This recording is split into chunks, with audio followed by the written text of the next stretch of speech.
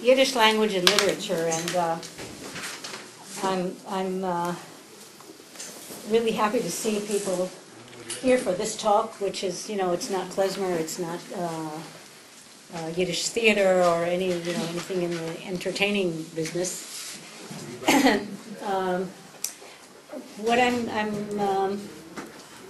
I thought I'd talk a little bit about the history of Yiddish language and literature. That's a sort of a big title, but it'll really be just a brief overview of a very complex and very rich subject. But before I actually start my talk, I feel like I want to say a few words to commemorate the life and work of Avram Suskever, the greatest Yiddish poet of the last 50 years, who was born in Vilna in 1913 and died in Tel Aviv last month, a little less than a month ago. Suskever's life really encompasses the European Jewish and the Yiddish experience of the 20th century. He began writing and publishing poetry in Vilna in the 1930s. He was immediately recognized as a major creative voice. He survives the war in the Vilna ghetto. He continued to write there and to initiate cultural activities. Best known, perhaps, is that he was part of a small group that hid the archival materials of Yael, the Center of Jewish Scholarship that was founded in Vilna. And they were later able to retrieve these archival materials. When the ghetto was liquidated, Suskever and his wife escaped and joined the Russian partisans. And at the request of some major Soviet writers, Jewish writers and others, Suskever and his wife were airlifted to Moscow out of the forest, and that's really a very unusual event. He testified at the Nuremberg trials in 1946. He immigrated to then Palestine in 1947. In Israel, he founded and edited a quarterly magazine of literature and criticism titled The Golden Ekate, The Golden Chain, and that, of course, speaks to the tradition that Jewish culture is handed down from one generation to the next, forming a sort of golden chain. So The Golden Ekate was the most important post-war Yiddish magazine. He was really the life and soul of this quarterly. In 1998, when he couldn't edit it any longer, it closed down, and there's no replacement. Suskever was a magnificent lyric poet who never stopped writing and constantly renewed himself. His poetry has been widely translated into many languages, and I'd like to read a poem that he wrote, a short poem that he wrote in Israel in 1974, long after the end of the war. But this poem sort of expresses his poetic credo in the midst of horrors that we can't begin to imagine. And it's titled, it goes by the first line. I'll read it in English first and then in Yiddish. Maybe the other way around. I like the English. Start with Yiddish, okay. Well, if you read in English first, then It'll be easier for people to follow. So, okay, so it's Who Will Remain, What Will Remain. It's a very well-known poem. It's available on the internet, by the way, in his own reading. So here's a translation. It's mine, more or less. Who will remain? What will remain? A wind will remain. The blindness will remain of the blind man who is gone. A sign of the sea will remain. A string of foam, a cloudlet tangled in a tree. Who will remain? What will remain? A primeval syllable will remain and sprout for new creation. A fiddle rose, honoring herself, will remain. 7 blades of grass will understand her. Of all the stars from north to here, the one that landed in mid-tier will remain. A drop of wine will always remain in its jug. Who will remain? God will remain. Isn't that enough for you? And the Yiddish. Wer wird bleiben? Was wird bleiben? Wer wird bleiben? Was wird bleiben? Bleiben wird der Wind. Bleiben wird die Blindkeit von dem Blinden, was verschwindt. Bleiben wird der Simen von dem Jam, a Schnirr scheun. Bleiben wird der Wolkendl, verzeppet auf der Bäum. Wer wird bleiben? Was wird bleiben? Bleiben wird der Traf, bereichis dicker Reustug großen, wieder dem Beschaff. Bleiben wird der Fiedelreus, lekovet sich allein. 7 Großen von die Großen wollen sie verstehen. Mehr von allen Sternen als von Zoffen bis her, bleiben wird der Stern, was fällt in Sameträr. Ständig wird der Tropfen Wein euch bleiben in sein Krug. Wer wird bleiben? Gott wird bleiben. Ist dir nicht genug? So I'll turn to the official topic of this talk, which is the history of Yiddish language and literature. I'd like to start.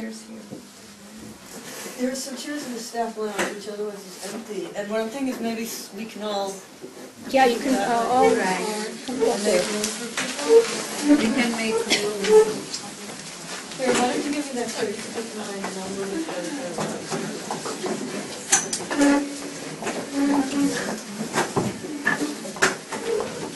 Spell some of the names.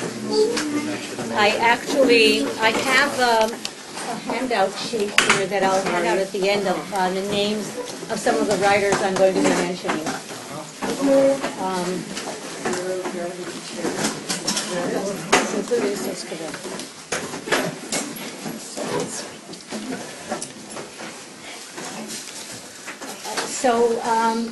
Okay, so this is going to be sort of an overview of Yiddish language and literature, which is very complex, very rich subject, as you all know. Now, the Yiddish language is a Germanic language, and by the way, I know I'm going to be saying things that some of you know and others of you might not be familiar with, and so, it's sort of pretty inclusive. So Yiddish is a Germanic language, and it's spoken by, at last count, about 4 million Jews throughout the world. The name Yiddish itself is an adjective that means Jewish. An older English term for this language is Judeo-German, which sort of makes it sound more scientific, more academic maybe. Yiddish is written in Hebrew characters, and this is true of all the Jewish languages, Judeo-Arabic, Judeo-Spanish, which is also known as Ladino, Judeo-Persian. All these local languages are all written in Hebrew characters. Yiddish started developing around the year 1000, as best we can make out, in the cities of the Middle Rhine region.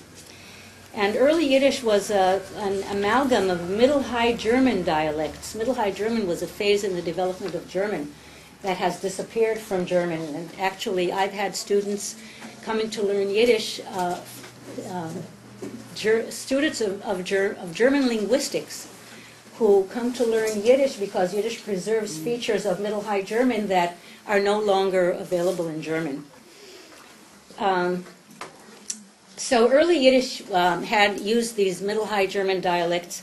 It also borrowed from the Romance languages that grew out of Latin, such as French and Italian. We have some Latin elements. And of course the Hebrew and Aramaic terms that are part of Jewish ritual. In the 10th century, Ashkenazi Jews, Ashkenaz is the Hebrew term for loosely Germany. In the 10th century, Ashkenazi Jews began to migrate mostly eastward, and they formed communities in Poland, Austria, Eastern Europe, and further east. And they brought their language with them and added Slavic components to it. So we have in Yiddish elements of all these different cultures and languages. Yiddish was the language that Jews used for all forms of oral communication. It was used in education, debate, preaching, legal advice, trade, storytelling, and it became the common language of Jews all over Europe in spite of the dialectal differences. We all know about the Galicianos and the Litvaks and there are subdialects, but the important thing to remember is that the dialectal differences are only in pronunciation and not in spelling. And so it was possible a Jew from Galicia could understand a Jew from Ukraine and vice versa. Yiddish was spoken in an area that was, it's considered the second largest territorial expanse of any language or culture in Europe. Russian was spoken over the largest area. Yiddish was spoken over the second largest area in Europe. And so this non-physical territory is often called Yiddishland. And there are different definitions of Yiddishland, but very generally it's defined as every place where Yiddish is spoken is Yiddishland. Now, Yiddish is what's known as a fusion language. And that is defined by linguists as a language that incorporates elements from several linguistic sources, but each element remains distinct and is recognizable.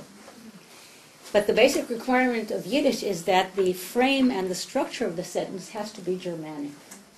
So you can plug in Slavic and Hebraic elements or English elements, but they have to fit into the Germanic morphology, syntax, and most of the vocabulary, in fact, is Germanic.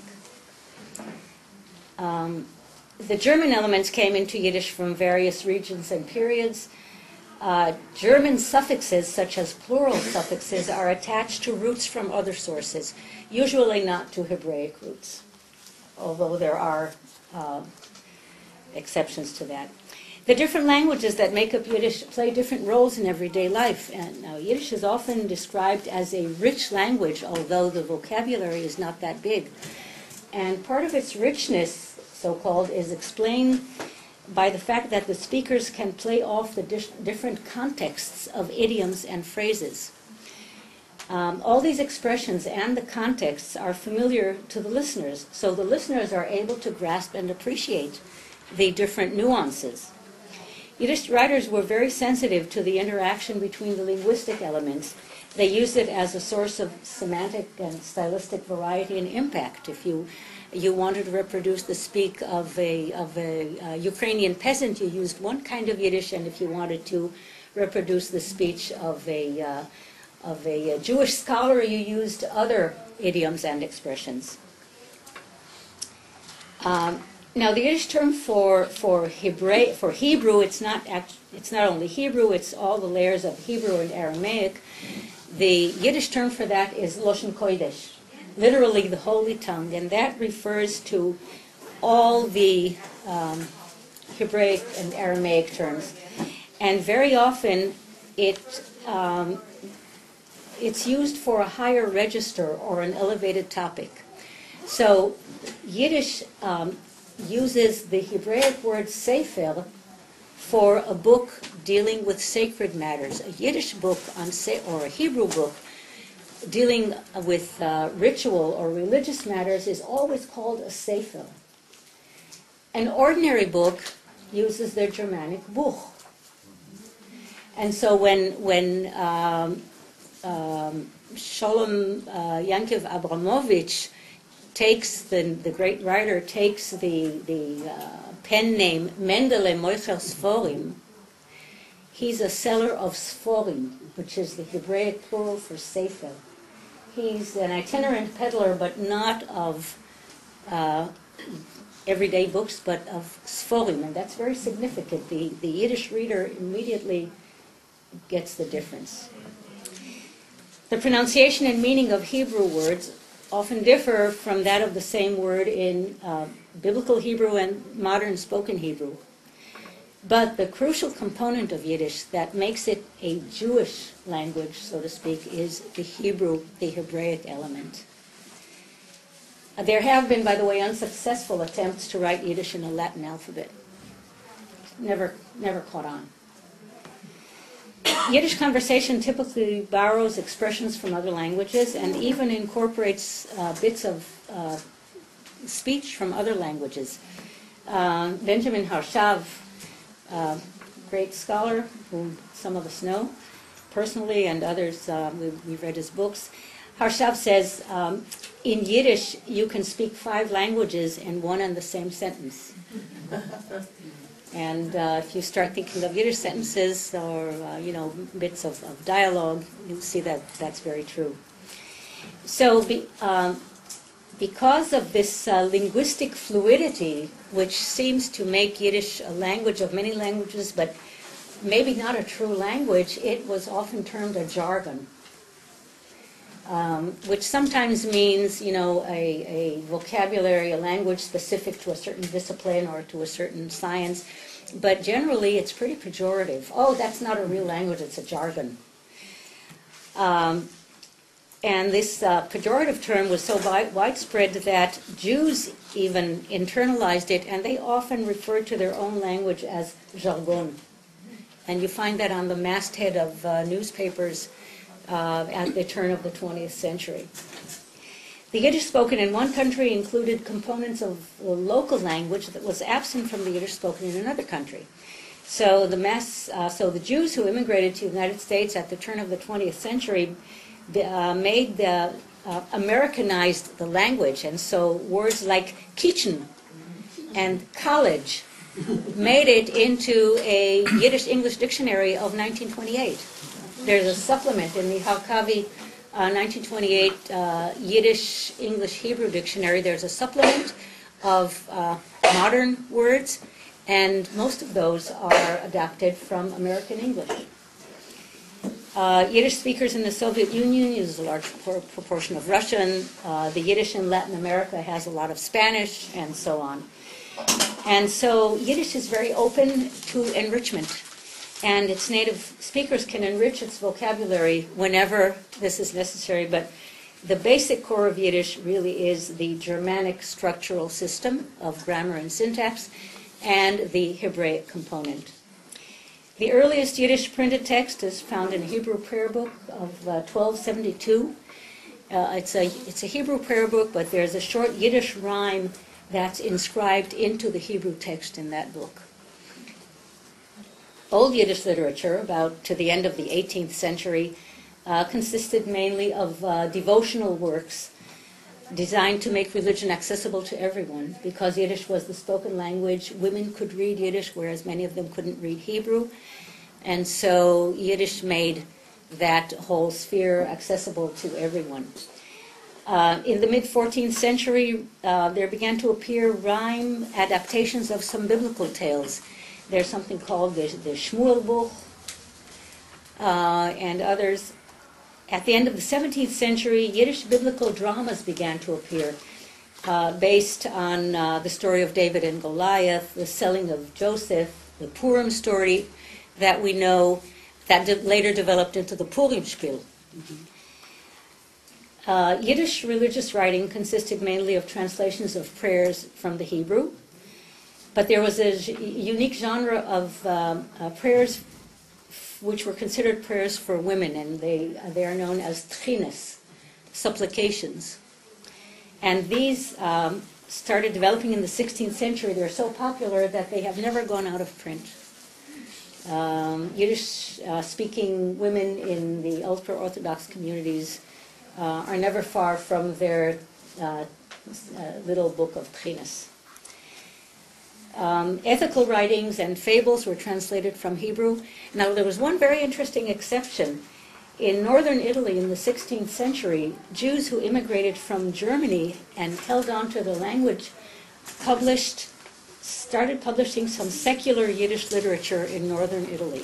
Secular in quote marks. It's not secular as we understand it today, but it was not religious writing per se. And so those Yiddish works are original, but they were influenced by popular Italian stories of the time.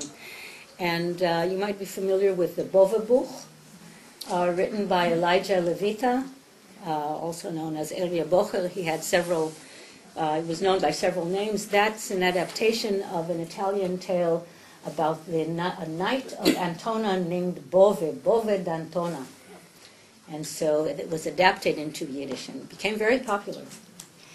In the 19th and early 20th centuries, Yiddish became a mass vehicle for modernization because it was accessible to everyone. And it was used as such by the Enlightenment movement. the Haskole, the Haskalah, and that the period of that is late 18th to late 19th century, about 100 years. During that time, a widespread system of Yiddish secular schools, from kindergarten through high school, developed all over Eastern Europe. Hundreds of Yiddish newspapers and periodicals began to appear. Yiddish libraries were opened in Jewish neighborhoods. At the start of the 20th century, Yiddish was really emerging as a major Eastern European language. A rich literature was being published. Yiddish theater and film were booming. It had even achieved status as one of the official languages of the Belarusian SSR. Many Jews in Eastern Europe who rejected Zionism and wanted a sort of Jewish cultural autonomy in Europe considered Yiddish the national language and turned themselves Yiddishists. And that was the subject of much debate at what was optimistically called the first Yiddish language conference in Chernovitz in 1908. We just marked the 100th anniversary, as it turned out to be the only international Yiddish conference. Yiddish language conference, but there was a lot of discussion whether Yiddish should be, whether there should be a resolution designating Yiddish as the language of the Jewish people or a language of the Jewish people. And that resolution never made it through. The Jews who immigrated to the Americas brought their Jewish culture with them, and so centers of Yiddish culture were established by Jewish immigrants to Mexico and Argentina, especially, but also in other parts of South America. But the worldwide trend of assimilation, every immigrant wants to assimilate. I mean, what you want for your kids is to become part of the local culture. And so that was an inevitable process. And so in the United States, most Yiddish speakers did not pass on the language to their children. In fact, they encouraged them to use English exclusively. You know, you shouldn't be considered a grine. Don't use Yiddish. And then the destruction of Europe's Jewish community really obliterated that culture. Yiddish does continue to thrive in the ultra-Orthodox Jewish communities of the world. Yiddish is the everyday language. These communities have a flourishing Yiddish literature that is staunchly, actively engaged in a struggle against secularism. So there is a Yiddish literature, but it's not what we're familiar with from interwar Europe or from, late 19th century Europe. So I'm going to turn to modern Yiddish literature. And of course, again, I want to say that I'm going to be talking about secular Yiddish literature, the literature that developed in Europe and in the United States and in other places from the turn of the 19th century. The late 19th and early 20th centuries are considered the golden age of Yiddish literature. By the way, this period also coincides with the revival of Hebrew as a spoken language and the development of a secular Hebrew literature. And that the Hebrew literature developed first in Europe and later in what was then Palestine. The late 19th century was the time when the three great founders of modern Yiddish literature were active. These are known as the classic writers, the three classic writers, the drei Klassikers. And they are, of course, in chronological order, Mendele Moichel Sforim, Sholem Aleichem, and Yitzchok Leibush Peretz. Right. Now, it's interesting that all three of these writers began their literary careers in Hebrew.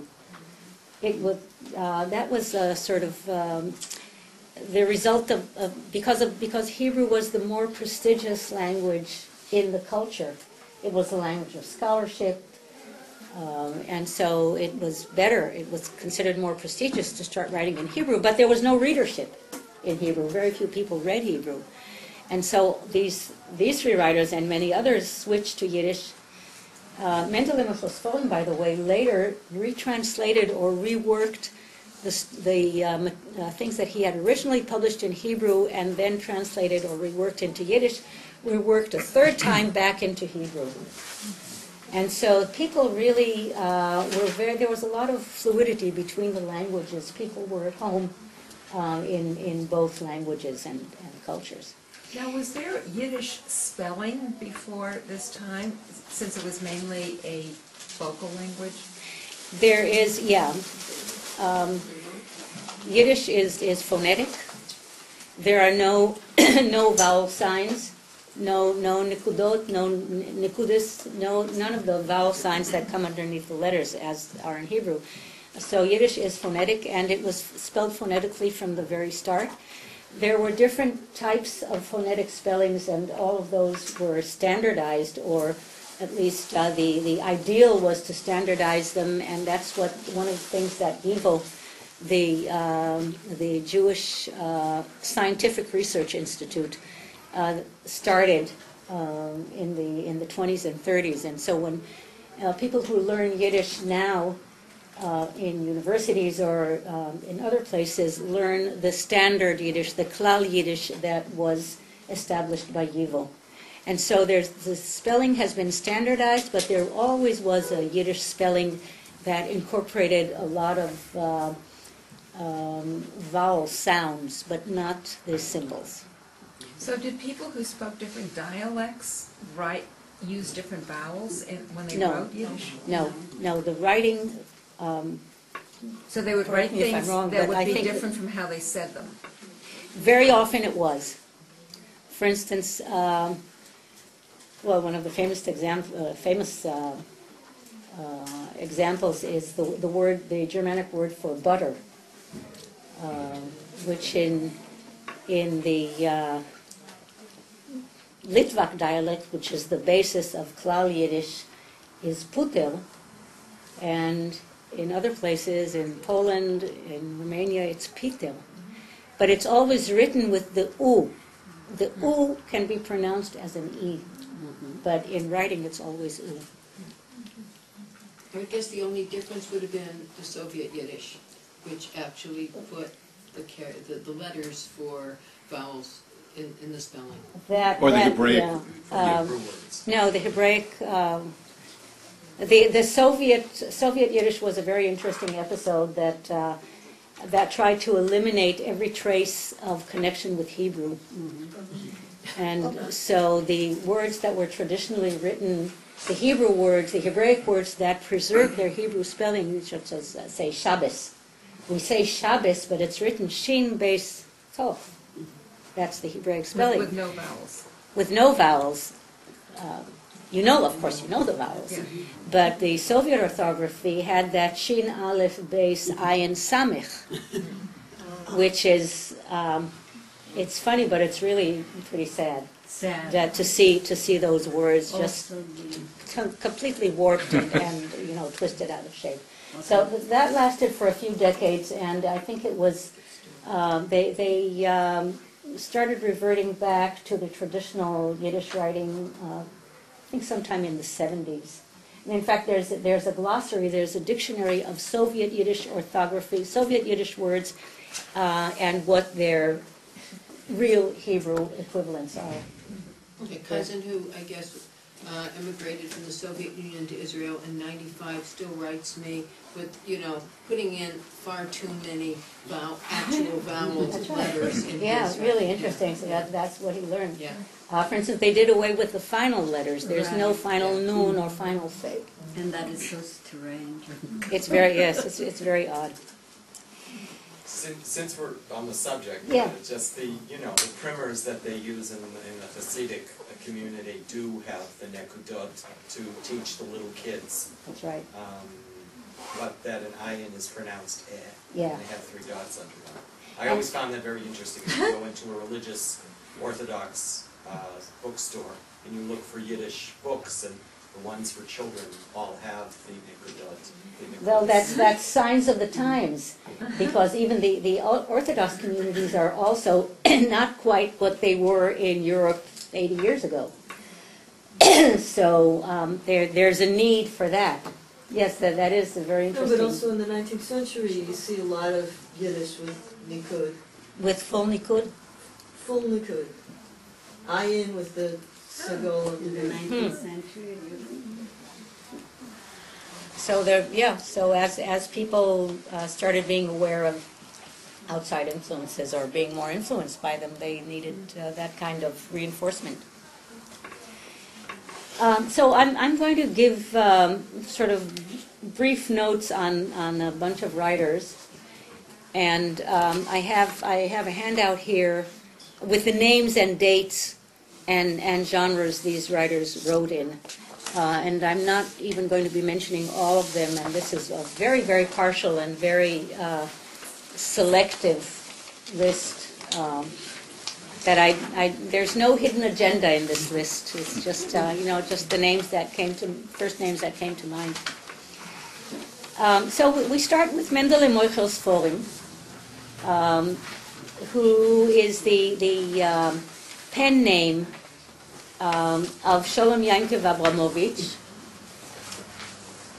and his dates are 1836 to 1917.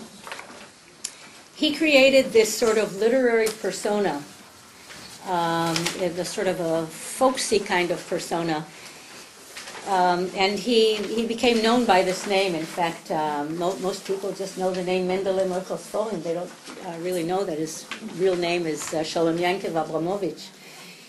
He's considered the first writer who used Yiddish for modern literary creativity.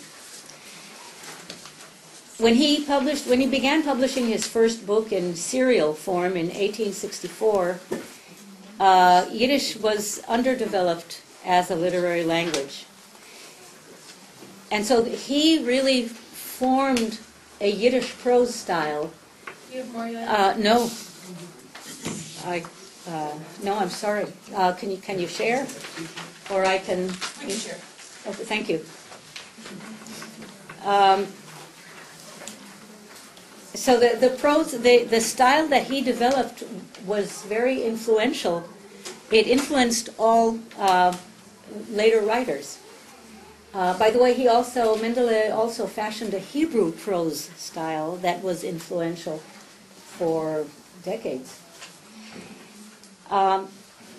He really presents a very complex and pretty unbiased picture of the Eastern European Jewish way of life.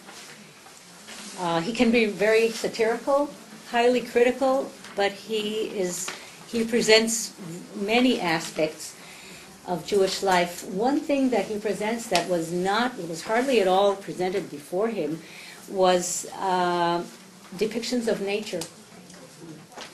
Jews are, stereotypically supposed to be concerned with scholarship and with earning a living and with the family, with the home, indoors, the shtetl. And Mendele has these wonderful, flowing, lyrical descriptions of nature, of rivers and forests, and birds and animals. And it's just, he was really the first Yiddish writer to start describing these things in Yiddish. His work is really a response to three earlier movements in Jewish culture. The Enlightenment, which was very rationalistic, very practical, sort of believing in progress and everything, we're progressing. Hasidism, which in many ways was the Enlightenment was a response to Hasidism in many ways, and so that mystical, there are many things one can say about Hasidism, but sort of folksy, populist kind of movement, and the Misnagdim, the rationalist, skeptical movement that countered Hasidism. And Mendele tried to present another option, another way of describing Jewish life. First person narrative is really the hallmark of his writing. One day I, Mendele the bookseller, was driving my horse and wagon along the river, And so it's really a marvelous combination. His writing is a combination of everyday scenes and traditional motifs and irony and sometimes sarcasm and satire that's aimed at encouraging social reform, because he too felt that Jewish life needed to change. The second of the drei Klassikers is Sholem Rabinovich, whose pen name is Sholem Aleichem, and of course he borrowed that from the common Yiddish greeting, Sholem Aleichem, and we just heard about his epitaph. He's considered very, great Jewish author and humorist, but he's known for his humor, although his own life was not that humorous. They like to call him, in the last century, in the 20th century, he was known as the Yiddish Mark Twain, which is really a misnomer. I mean, it's not. It was a way, I guess, of making him more accessible to American readers. Now, his writing is really includes a lot of the intonations of everyday Yiddish conversation. It's very conversational. When he reproduces speech, it's very it comes alive. He wrote novels and plays, but he's perhaps best known for his fictional confessions, letters, and monologues written in the voice of a simple Jew. He has a series, many of you are probably familiar, he has a series of stories called the Railroad Stories, the Eisenbahngeschichtes, and he opens those stories by, he presents himself as a traveling salesman, and he says, one day I'm on the train from A to B, and I'm sitting there, and all I want to do is just sleep, but these people behind me are talking, and this is what they're saying. And we get a whole story, and there's very little comment on the part of the narrator. He's just, oh me, I'm just a pipeline, this is what I heard. This is what they said. And he sometimes presented himself, the authorial Sholem Aleichem, me, Sholem Aleichem. I heard this, so obviously this really happened. This is what they really said. So he's the intermediary between his readers and his characters. And this is the real thing, because I, Sholem Aleichem, heard it. Of course, Sholem Aleichem is a fiction. But I, Sholem Aleichem, heard this, so obviously it happened. And of course, probably his most famous protagonist is Tevye der Milchiker. The basis for the show and the film Fiddler on a Roof, which is... it's a magnificent show. It's all light and sound and joy and dancing and so on. But in actual fact, Tevye's family life and all his economic schemes are really miserable failures. So Sholem Aleichem he's considered a comic writer because there's a lot of humor in his writing, but there's certainly a darkness to his work. He was also a very important advocate of Yiddish writing.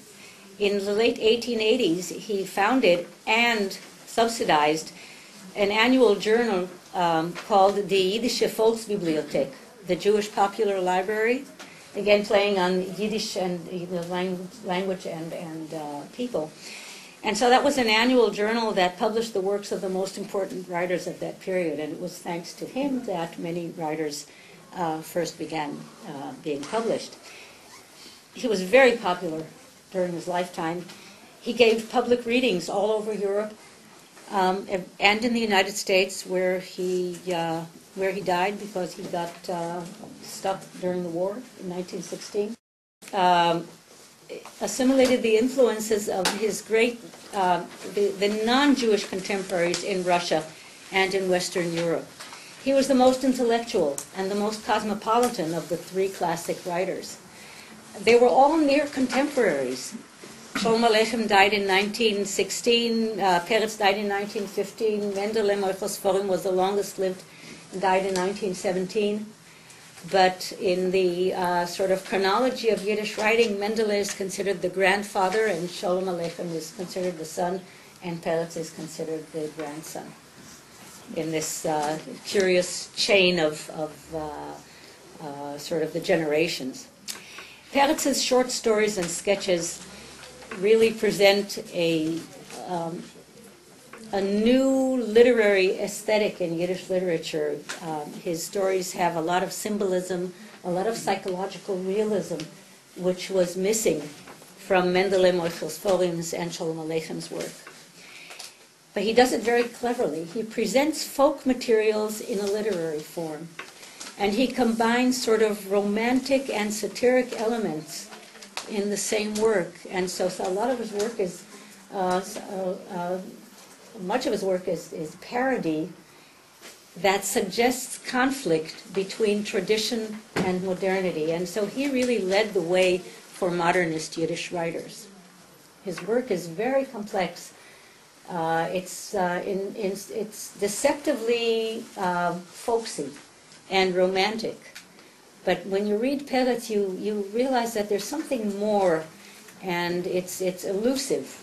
And there haven't been very many literary studies of Peretz, I think, because of this, because you can't quite pin him down. He became the major Yiddish cultural personality in pre-war Warsaw, and Warsaw was the largest Jewish city in the world. It had the largest Jewish population. I don't have the numbers, but so people, there are stories of aspiring Yiddish writers, Hebrew writers from the provinces who would scrape together a few pennies, buy a train ticket, take a bundle of papers, and knock on Peretz's door. And he would open the door, and he published many young Yiddish writers, and so he was really the facilitator of much of early 20th century Yiddish literature. We were talking in here earlier about Jewish funerals and epitaphs. Peretz's funeral in Warsaw was one of the largest mass demonstrations that it was ever seen in Warsaw in 1915.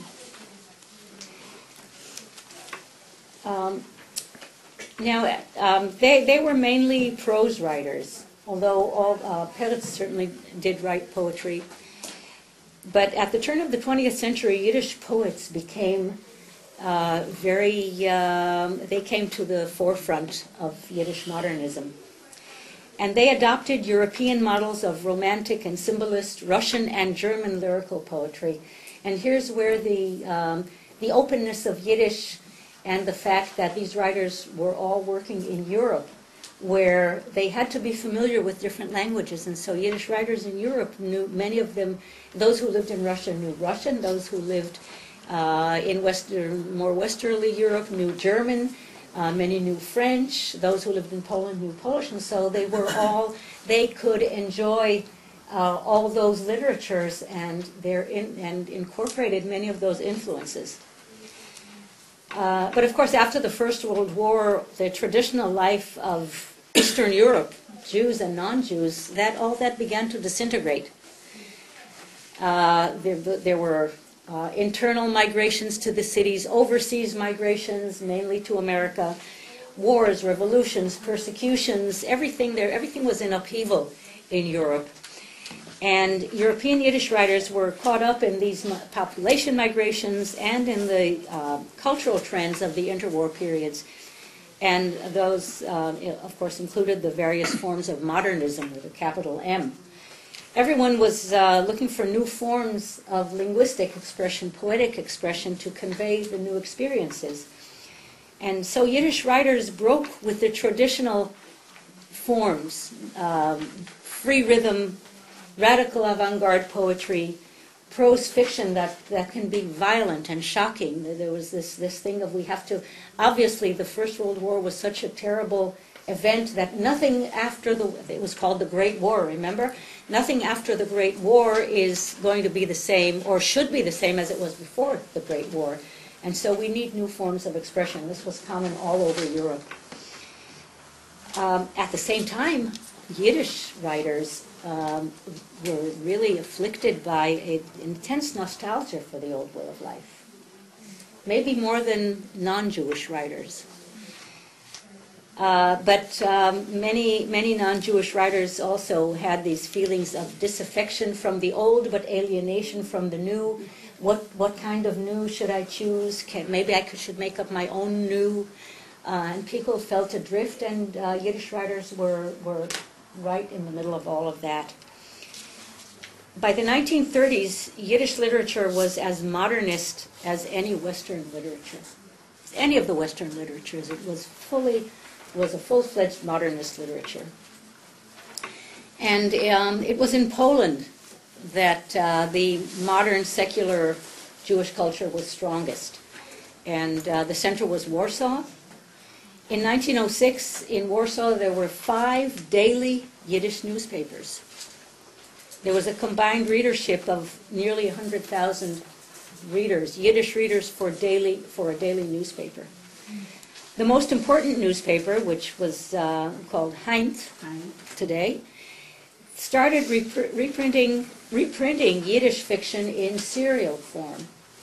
So hundreds of thousands of readers could become familiar with works written in their own language through the newspaper.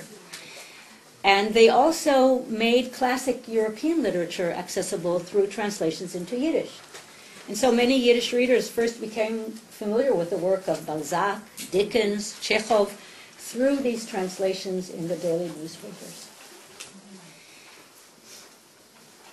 I'm going to mention one of the major, in fact, the preeminent Yiddish poet of the interwar period, Peretz Malkish. Peretz Malkish was an amazing poet who started writing in Poland, and together with, he was a member of a radical avant-garde group that really flouted convention, and at the very name they gave themselves was sort of in your face, the Chalyastre, the gang. Now, how can you take seriously a group of writers that titles itself the gang? But that's what they were called, and they published their first, this was Peretz Malkish together with Uri Tzvi Greenberg and Melech Ravitch. They published their first literary journal in Warsaw in 1922. Malkish had served in the First World War, so had Uri Tzvi Greenberg. Their experiences really marked them for life. And the Chalyastre was a Jewish version of Expressionism, the Expressionist trend in modern literature, which was very powerful in Europe after the First World War. And so Malkish and the other writers used, their syntax was completely fractured. They used a lot of exclamation points, free rhythms, no metrical beats, surrealistic images, erotic allusions. So Gotop Hitten, we don't write such things in Yiddish, but they did. And leftist war cries against war, against for the revolution. Peretz Malkish was really the most remarkable of these poets. He bends the language almost out of recognition, and it's really very, very unusual, very important poet. He didn't actually found a school of writing because he was so original and so his own person that his writing didn't lend itself to imitation. New York became a major center of Yiddish literature, especially of poetry. Between about 1890 and 1971, there were 5 major groups of Yiddish poets on the East Coast in succession. Again, there's this thing of a lineage, a sort of a chronology. The earliest of these groups of poets were known as the sweatshop poets, and they reflected the immigrant experience in very spirited rhetoric. A lot of them were left-wingers and socialists, and they were often revolutionary in the way they wrote. They were followed by a group that that as artists were sort of a backlash to the sweatshop poets. The sweatshop poets were very socially involved. The group that followed them, the young ones, the Junge, that published its first magazine in 1907, they were interested in art for art's sake, aesthetics, and they wrote impressionist verse, focusing on the experience of the individual, not for society, not calling for revolution, but rather turning inward. And among these poets were outstanding figures such as Moshe Leib Halpern and Anna Margolin. And we talked about Anna Margolin in the workshop earlier here today. Anna Margolin produced only one book of poetry. She immediately became very prominent because of her radical poetry. One of the things that was shocking for the time and still is very remarkable is the way she bends gender in her poems. One of the first poems, is it the first poem, Nomi? Once I Was a Youth. And this is written by Anna Margolin, which is also a pen name. But here's a woman starting off a poem by saying, once I was a youth, and then she moves into ancient Rome. This is Yiddish poetry. But it's terrific poetry. She was a master, she was in poetry at creating half rhymes and partial rhymes. She felt that full rhyme was too boring, too predictable. So she went into half rhymes and slant rhymes, and she felt that was more unsettling and would make the reader sit up and take notice. The third group of New York poets were called the introspectivists, and they rebelled against the aestheticism of the Junge. The Junge wanted aesthetics, art for art's sake. The introspectivists published a journal that was titled In sich, in the self, in oneself, and that became a major force of modern Yiddish literature for decades. One of the major figures was the poet Yankiv Glatstein, poet and prose writer. And he wrote in free verse, very open language, very few conformist poets. Glatstein was a master of the language. He often employed very sophisticated wordplay, and many of his poems focused on the life and the situation of Jews in the world. In 1934, 20 years after he came to the United States, Glatstein traveled back to Europe to visit his mother, who was very ill. He wrote two autobiographical novels after this visit. The first one is When Yash Left, Wenn Yash is Geflohen, from the United States. And the second is Wenn Yash is Gekommen, When Yash Arrived. Yash, by the way, is a nickname that's a nickname for Yankiv, the Yiddish form of Jacob. Now, both these novels, written in 1934, 1935, have a very, very strong sense of impending doom. He has, in Wenn Yash is Geflohen, he's on a train in Europe on his way to his mother's home in Lublin. And the novel, by the way, ends with the conductor calling out the name Lublin. We don't know what happens in Lublin. Wenn Yash is Gekommen, the second volume starts with him in a vacation home after the death of his mother. We don't actually find out what actually happened in Lublin. But on that train, he meets up with a German soldier. And this is 1934.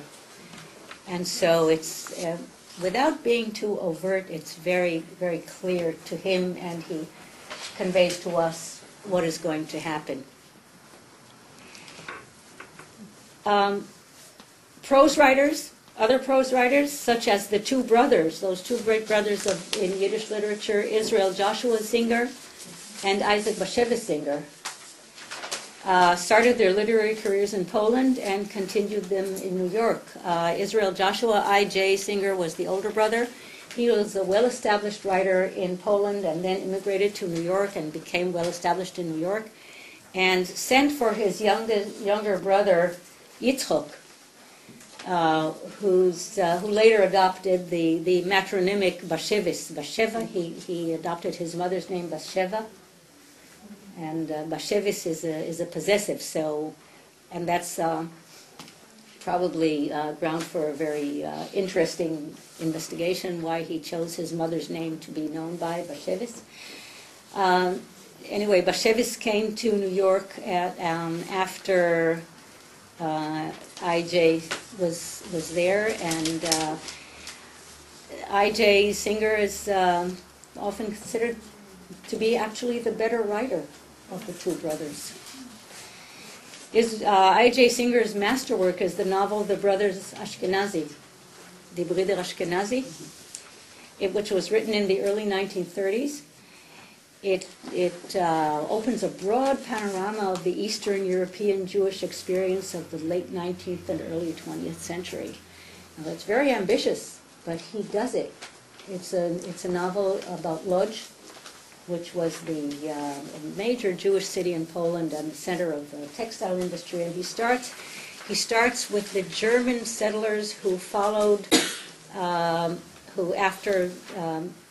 who settled in Poland, in the Lodz area, and brought their weaving implements with them, who started the textile industry in Lodz, and then goes on to describe how the Jews started, and all the way through modernization, the industrial age, everything that affected Europe at that time. But he critiques this experience pretty strongly as well. It's a marvelous read. It's very much in the tradition of the great family sagas, like the Buddenbrooks and even War and Peace, because war comes into the experiences in Lodz. There's a German occupation, there's a Russian occupation. Now, his younger brother, Isaac Yitzchok Bashevis Singer, became famous because he employed themes of witchcraft and mystery and legend in his stories. He's a marvelous writer, but he didn't have the same breadth of vision as his older brother. He draws on traditional sources.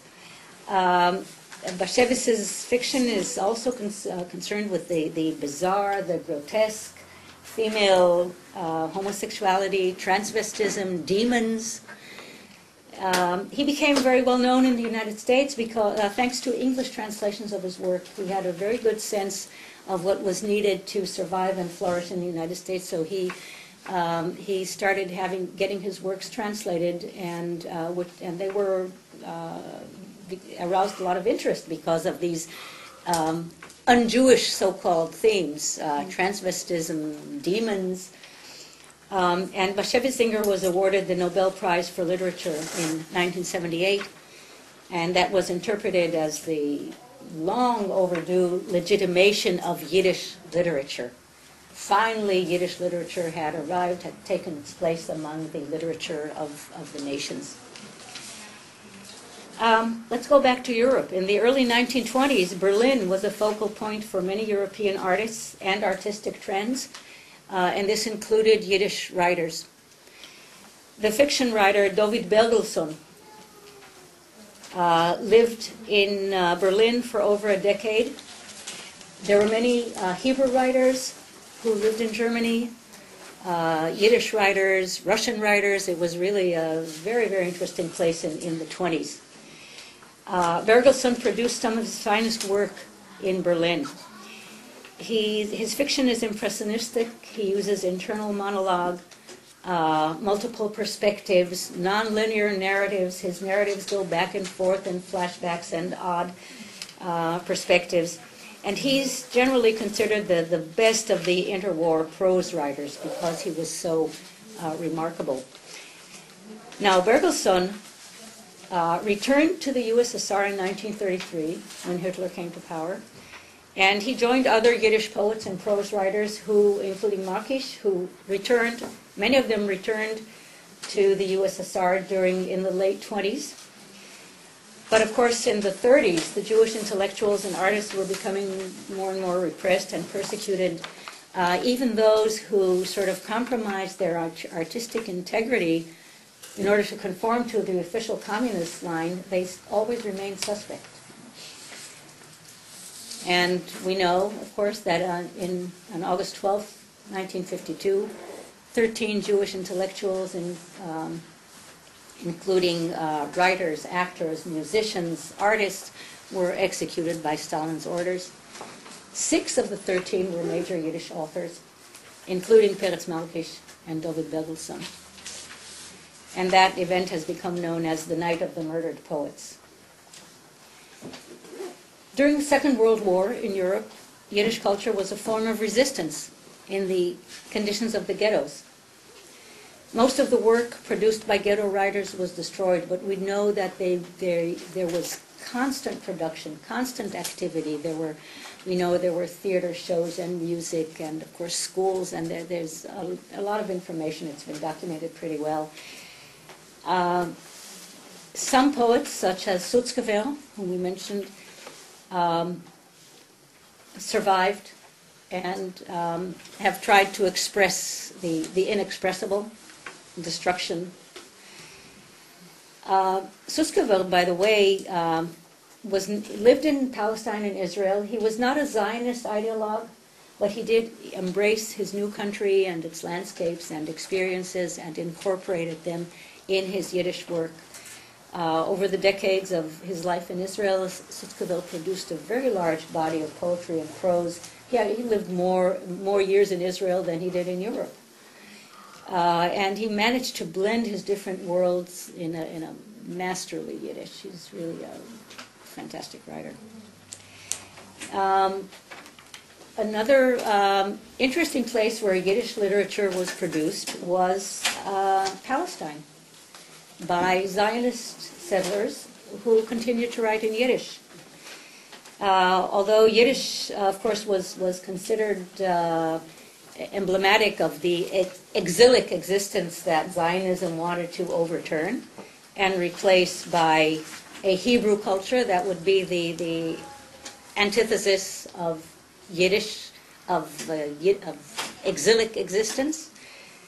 And most European Zionist immigrants whose mother tongue was Yiddish, in fact, did switch to Hebrew and discouraged their children from using Yiddish. Thankfully, my parents were not among them.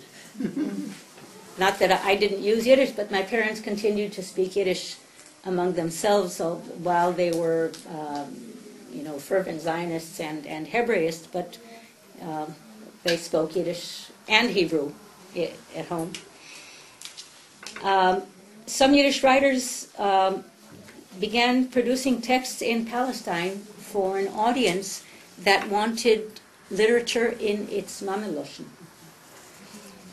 And so between 1928 and 1939, 19 collections, literary collections in Yiddish were published in Palestine.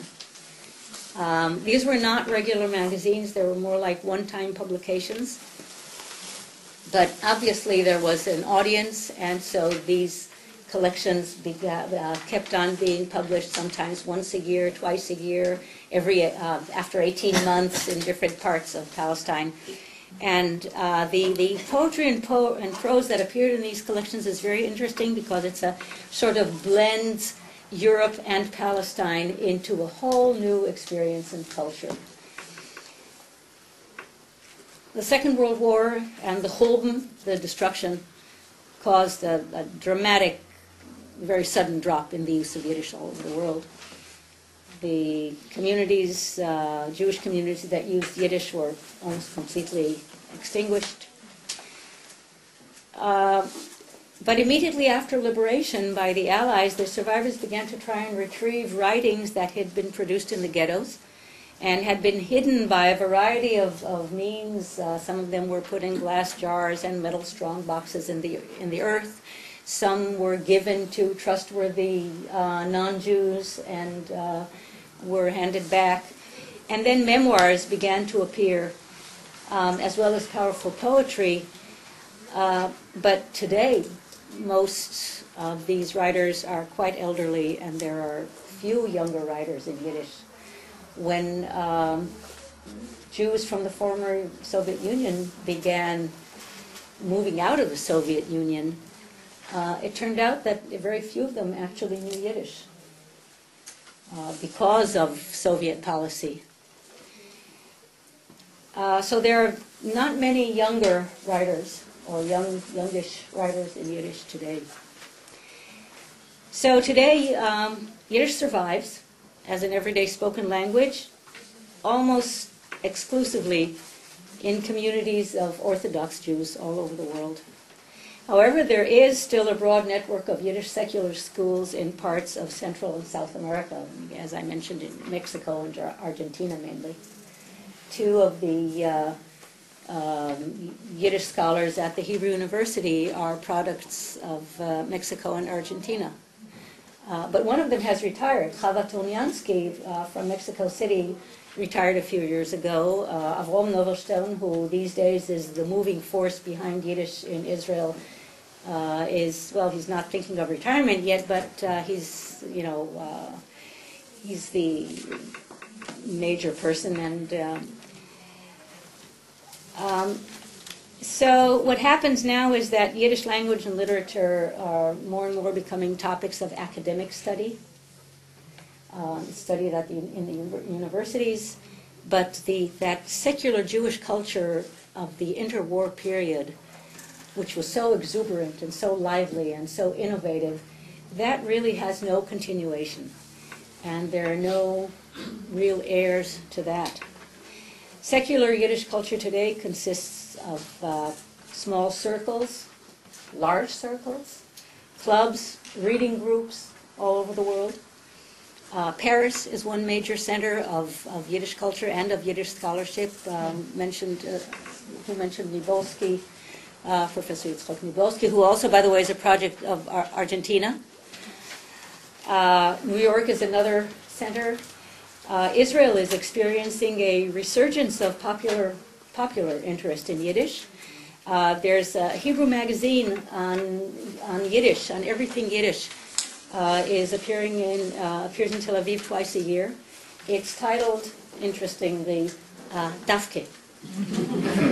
That untranslatable Yiddish term, which is also used in Hebrew in the same sense. And so that's titled Dafke, and it appears twice a year. Some people from UC Berkeley are among the contributors to Dafke. It's written in Hebrew. So there's hopefully an increasing number of people, of Hebrew readers who are interested enough in Yiddish to get that periodical. And Yiddish classes in Tel Aviv are swamped with students. Now, it's an interesting, I think, sociological topic to figure out how much of this is sort of nostalgia for a world that these students never knew. And it's the same, I think, often in the Yiddish groups in the United States. We're talking about third or fourth generation immigrants who become passionately interested in the world of their great-grandparents and learn Yiddish. But how many of them actually live their lives in Yiddish is debatable, if at all. And the best measure of that is that the Yiddish newspapers and periodicals are all struggling to survive with tiny, tiny readerships, and Tricia knows about that. The Forward, which was once just one of New York's thriving Yiddish dailies and had a vast readership, now it's the only one in the United States. It's not a daily, it's a weekly. It has an English edition. What's that? Many Yiddish Orthodox. Oh, right. Well, absolutely. But I said at some point that I was going to concentrate on secular Yiddish. The Folot, by the way, has a website which is pretty good, in Yiddish. So you can read the Yiddish Vorwärts on the web. YIVO, the Yiddish Research Institute that was founded in Vilna in 1925, continues its research and teaching activities in New York and runs an intensive summer program. Columbia runs an intensive summer program. So does Vilna.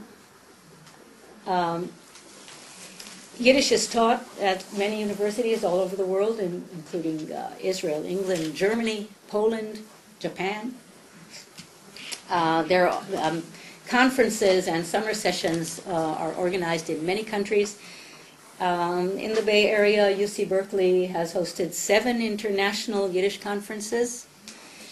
There are quite a few websites. The people have really are making good use of the web. There are websites and blogs and discussion groups that are devoted to Yiddish, and some are actually in Yiddish characters. Others are in transliteration. Some of you may be familiar with Mendele, the site in homage to Mendele Moichel Sforim. If you Google Mendele, you'll get to that website, and it's a clearinghouse for questions like, I remember 2 words of a lullaby my great-grandma used to sing, can anyone help me? Yeah. And people do respond. So from that to what was the name of Bashevis's next-door neighbor, please, can anyone find in any of the archives? The National Yiddish Book Center in Amherst collects Yiddish books from all over the world and provides a terrific service by digitizing the books. And that's, I think it's funded by Steven Spielberg. That's a wonderful, wonderful service. You can get many books free of charge or with a nominal charge, digital copies of Yiddish books. Before they started that, you could order books, but very often they were very poor quality. The paper just literally came apart in your hands. If you got a book that was published in Poland in 1918, and now we can get digital copies. And they also have a quarterly publication. That's to right. Contributors The about Pakenträger, Yiddish the literature. Pakenträger published in English. Now I'm going to give a plug for UC Berkeley. That's where I'm from. I teach Yiddish language and literature at UC Berkeley, and other scholars in UC Berkeley, and we have Naomi Seidman here. She's one of the UC Berkeley scholars who are involved in other academic disciplines, are always very generous with their time and expertise in Yiddish matters. And the Berkeley community has various Yiddish groups, official, non-official. For a few years, I hosted a Yiddish reading group in my home. There's a long-standing group, a class run through Lehrhaus Judaica that's been going on for, 10, 12, 15 years of readers. I happen to lead that class as well, and we're always seeking out more challenging materials and looking for new participants. And some of the people who are active in Yiddish now are people who learned Yiddish as adults. It is possible. You don't have to have absorbed Yiddish with your mother's milk to be able to read and enjoy Yiddish. So to conclude, more or less, Yiddish is sometimes considered an endangered language. I don't think it quite fits the criteria of the UN for the world endangered languages, but it is considered endangered. But I have no doubt that it'll continue to survive and flourish.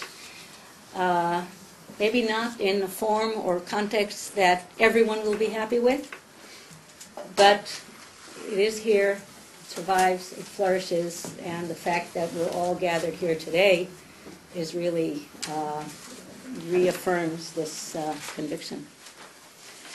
Thank you. mentioned that there were 5, 1, 2, 3. You didn't mention the other 2. Oh, well, In other words, you went younger, you went to the Switch off the Junge, the Inzichisten. Retrospective, and then there were two more after that, but you, Yeah, well, I didn't want to really did not want to get into too much literary history here. Let's see, well, who followed the Inzichisten? Or the Inzichisten were the last I row. was wondering that myself. Yeah. I have to go back and look at it. We have to look that What was the up. question? There was a group around the Sviva, but I don't know that they had a name. Came after There No. was a group around the Sviva, which was Cuddy Moldovsky's literary journal. Right, right. That was active after the war. Well, I was following Haushav's chronology. Are you sure you were 5? I think that's what he Well, said. that's what But he I'll have, said. I know. Mea culpa, I have to go back and look it up. So I- what were you talking about? Which was Yeah. The Junge, the Gruppe, the Chaliastra, The Chaliastra was in Poland. The Chaliastra was not in the United States. We're talking about, the yeah.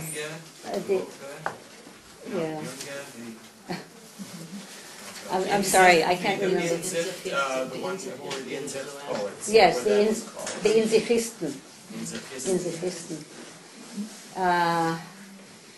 They teach Yiddish at Stanford too. That's right, yes. Could you repeat the place, I think you said it was Amherst, where you can get the books? Yes, the National Yiddish Book Center. If you, again, if you Google that, you'll get to their website. Bicher.org. Bicher, but in Yiddish transliteration, so it's B-I-K-H-E-R. Wo denn? What? No. Yes. Yeah, just a comment for Jewish newspapers. There is one in Israel which is Lebensfragen or Unsere Zeiten. I'm not sure what the name of it is. Goes once a month. Yes, And it's upon Lebensfragen. this. Yeah. Yeah, so it's still ongoing. Right. And alive. Yeah. Yes. I know a Bissell, a very Bissell Okay. of Yiddish, but there are like certain expressions that I remember my grandfather or my grandmother would say, and then when I would talk to friends that were not Jewish and try to translate what it means, it's like there's no way to translate some of these expressions Yeah. in Yiddish. And why is that? Well, like any language has its own context. If you say, the English phrase, go the whole 9 yards, tell that to someone who's not familiar with the context. What are you talking about? What is the context? What is the context? I think it's football.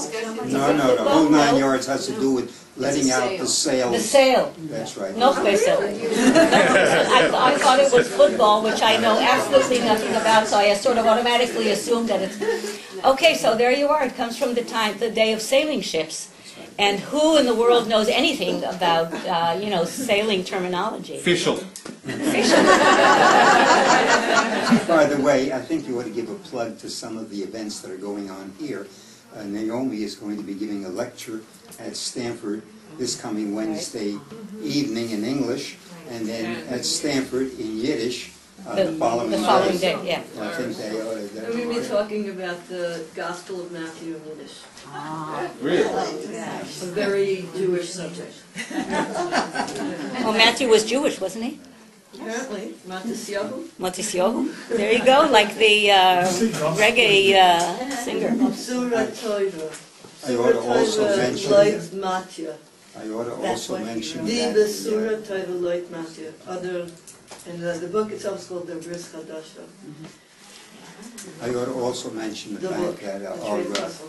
group is the International Association of Yiddish Clubs is having its conference April 23rd to 26th over at the Westin Hotel in Millbrae, and there are 100 Yiddish clubs, United States, Canada, Spain, Israel, and South Africa that will be sending representatives there, and we have speakers from Japan, from Mexico, from Canada that will be speaking. It's open to everybody, just like this conference. Of course, it's an international conference, and the whole idea of Yiddish is completely changed because not only what happened over in Israel and in Europe, but also what's happening on the internet. And so this virtual shtetl, which is on the online now, so that instead of having people living in your own neighborhood, you can communicate with people all over the world, and you can go on to such things as the Facebook and other areas like that, blogging, Twitter, and you can have these Yiddish communications. It's not the same as being right there. You can send But Blitzpost. in Israel, for example, there are 57 high schools that are teaching Yiddish as a second language. Wow. Yiddish is being taught in not only in Hebrew University and Tel Aviv University, but also to a greater extent in either one of those in Bar Ilan, where there are 10 Yiddish teachers who are teaching the courses. So Bar Ilan is the largest Yiddish program in Israel. So the fastest growing area of Yiddish in the world is in Israel. No question about it. This is down to BGU, What's that? Ben Gurion University in. What about it? David David Roskis, yes, Yes. right, and that's very, very significant, yeah. In Bar Ilan, Bar Ilan's in Modern Orthodox. What?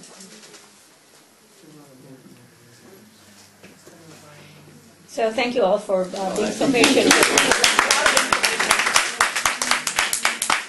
Thank you.